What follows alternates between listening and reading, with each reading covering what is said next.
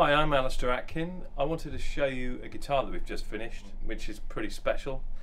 I think you've probably seen that we've been doing some painted guitars over the last few years. This is something that's really is quite cool. We've been working with an artist called Ian Ward, who's painted quite a lot for the Fender Custom Shop. He does a lot of private commissions. Turned out he lived just down the road from us here. We've struck up quite a good friendship, so he's painting guitars for us regularly now. In fact, he's just finished one for Sam Fender with a very cool design on it, especially for Sam, for the Buddy Holly Foundation.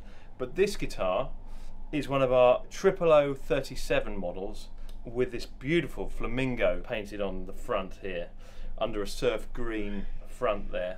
The quality of his work is superb. It's all oil painted. The detail is gorgeous, and I think you'll find that's quite a unique looking thing. But it's got a little bit more going on. If you were to turn it round, you can see this beautiful quilted mahogany pomeli back and sides, and also this cream neck, which is something we've done before on other guitars, but it just, look, the contrast between the surf green and the cream is just gorgeous.